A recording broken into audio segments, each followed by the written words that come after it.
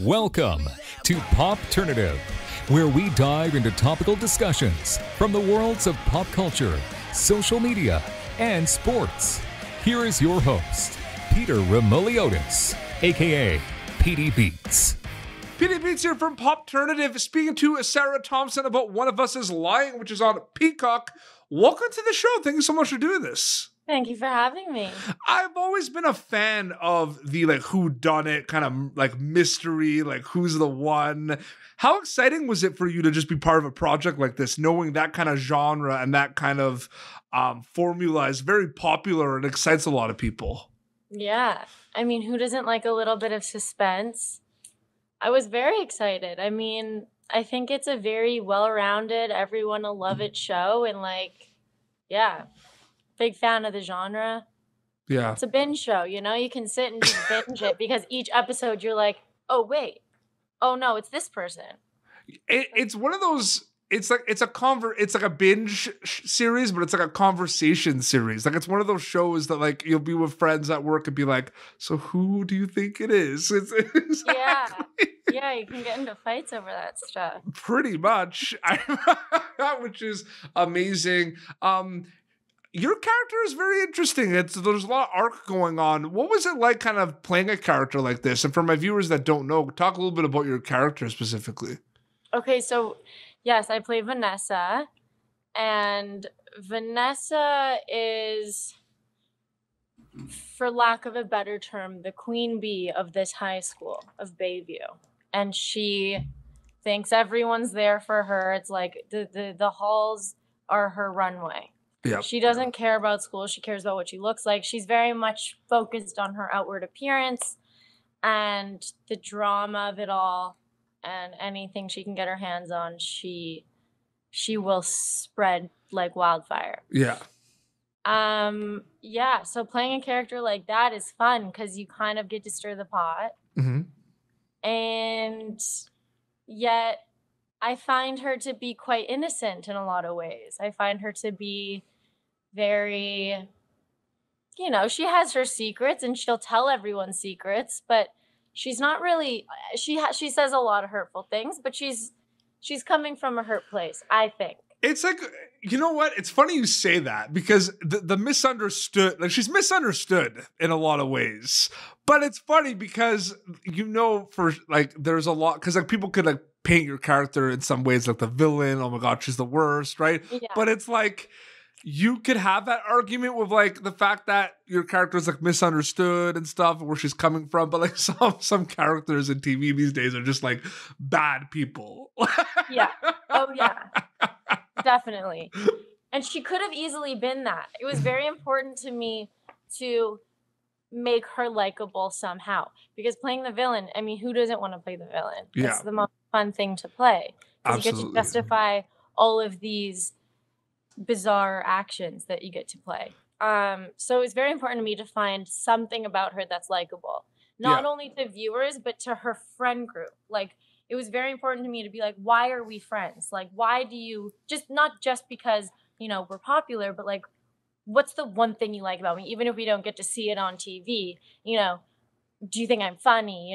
Do you get a kick out of me? And I think that's what it was with Vanessa, is that no matter how outrageous she was, people would get a kick out of her because she just never stops. Oh, absolutely. I find with this show specifically, it's interesting in terms of the different kind of time frames of hype and excitement, because I remember I've interviewed Annalisa Cochran and Barrett Carnahan for Cobra Kai on this show, and I remember when it was the One of Us is Lying was announced. There wasn't trailers or release dates, and the announcement, people were excited about the show and everything. Do you still find it weird as a storyteller? Not weird, but it's an interesting climate in terms of the different steps, right? It gets announced, people want it, but it's you might not have shot it yet. You know what I mean? Yeah. But it's out there on the internet, and then it's actually out 3-4 months later. What's that like for you? It's interesting, right? It's very interesting. This show specifically was a very long, drawn-out process. We shot the pilot 2 years ago. Oh, wow. And then we had COVID to blame for the postponing the show. Mm-hmm. And so we all got to sit with these characters for so long, and we became this little family. And then when we found out we got picked up, we were like, this is amazing, but we had no idea when we were going to shoot because we were all locked in our apartments. And then we found out we were going to go to camera New Zealand, and it was the most exciting, but we still had to wait, not this person is announced yet. This person's not announced yet. So we can't be like posting this and that. Meanwhile, we were like, but everyone knows that we're doing the show. Everyone knows from the pilot 2 years ago that we're all together, right? So yeah, it's crazy. And then it finally comes out, and then it's out in the States, but it's not out in Canada. It's not out here. So it's crazy. I mean, everyone gets to see the show at different times. It's interesting. You're Canadian, like you said. You're in Vancouver.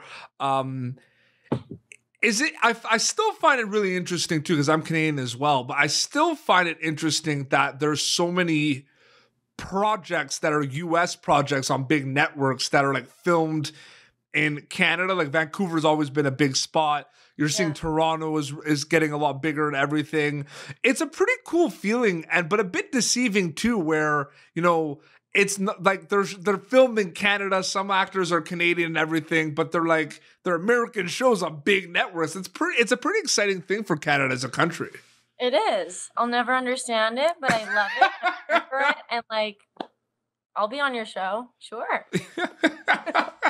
You worked on some really cool movies in the past as well, in kind of the horror thriller genre as well. You worked on a movie with Richard Harmon, which we talked about there, with Bella Thorne and everything. What do you like specifically about the thriller/horror genre, whether it's TV or film, Sarah? Because I feel like it's come a long way, and I feel like it's arguably one of the greatest genres right now, in content right now. Yeah, I mean, I'm definitely afraid of watching it.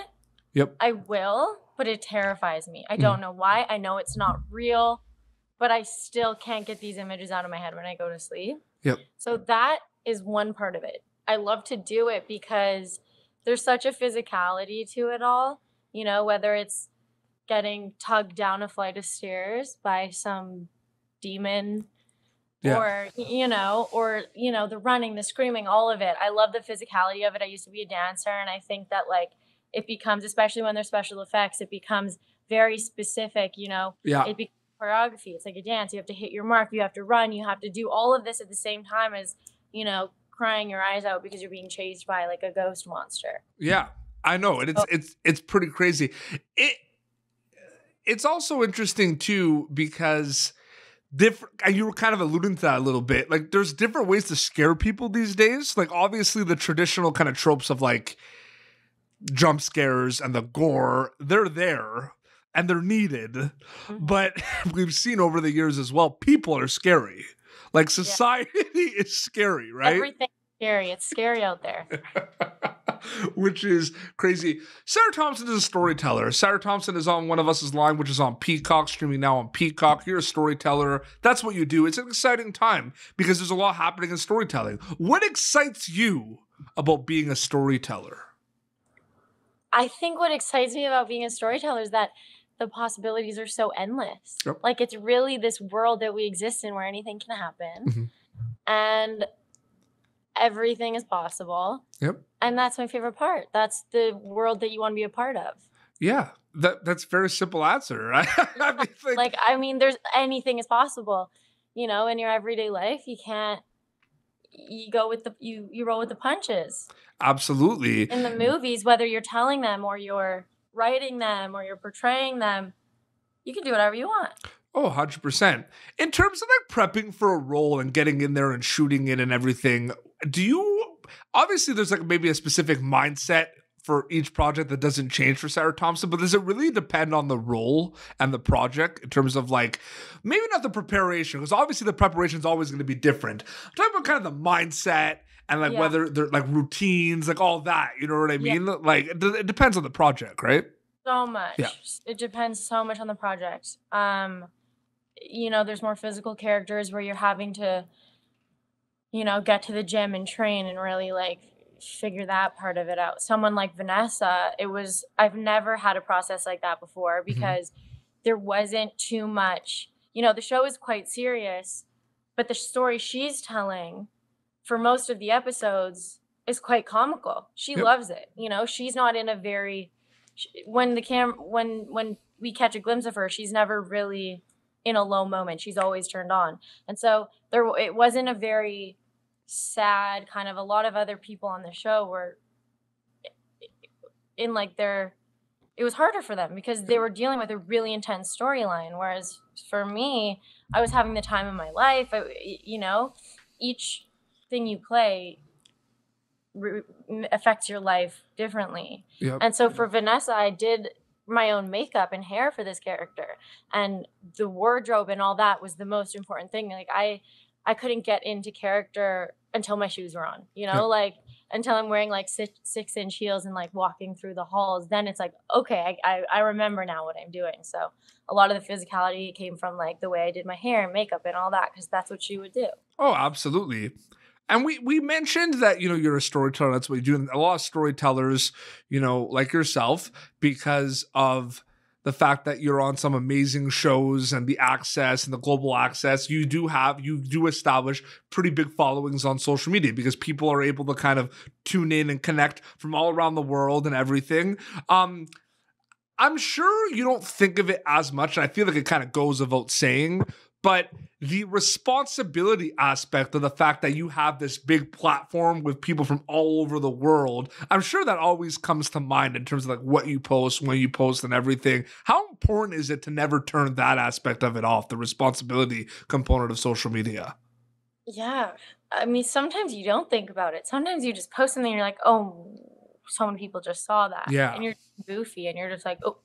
But then, you know, I don't take any of it too seriously. I think that's really important. I'm very lucky that it doesn't really, you know, doesn't drive me crazy. I don't sit and think about a post for too long. Or I really just want, when I do feel like posting, I'll post. And when I don't, I won't. And I think that it's important for these people to get to see a real authentic version of you. Oh, yeah.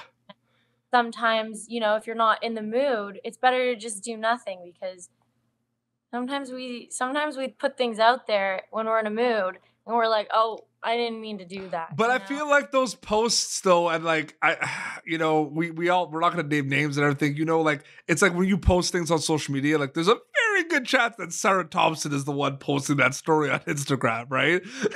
There's other people that you're not sure sometimes, like if it's actually that person, if it's right? Them, yeah, for sure. I think it's important too with, you know, with doing the shows that you want to connect the fans with the cast as much as possible. And I know this is the biggest social media campaign I've ever been a part of. The One of Us is Lying, and I'm not even that big a part of it. So like, the promotion was massive, like from the massive everywhere. Everyone, you know, I've never been really a part of a show where I'm like, oh yeah, this show, everyone's like, oh yeah, I just saw something on that. Like without fail, that's the reaction. So it was cool. Throughout the whole thing, we knew it was going to be a whole campaign. We knew that we were doing a bunch of behind the scenes stuff, and you never quite realize that it's, when they say it's going to be everywhere, it's really going to be everywhere. The access, I think, like, I've been having these conversations with people where we're having like a debate on my show about like, obviously there's like a lot of components of why we're in like the incredible like golden age of content right now. And people say, you know, the writing's amazing, the way it looks, like the cinematography is amazing, and it's all those things. But my big thing and my big takeaway is the access, like the global access. Like you have fans like all over the world, like instantly.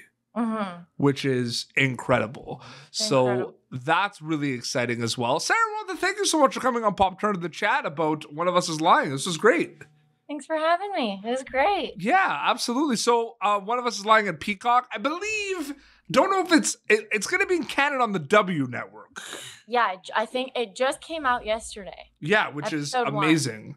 So they're going to be able to see that. Because you mentioned like it wasn't available right away in Canada. It's coming. It's on the W Network. It's coming. It's going to be everywhere. And speaking of your great, authentic social media, where can people follow you on social media to keep update with everything? Oh, you can follow my Instagram. It's Sarah Ilana. Instagram, Twitter. I think it's all the same. Yeah. It's easy. See, or I'm not the as good Sara at this Thompson. as I should be. They'll find you. Sara Thompson. They'll find you. This has been Popternative. YouTube.com/Popternative for previous episodes. Till next time, this is Sara Thompson and Petey Beats signing off. Thank you for tuning in to Popternative. Make sure to check out our past episodes of Popternative on YouTube. Be sure to like Popternative on Facebook and follow us on Twitter. This has been an Autograph Communications production.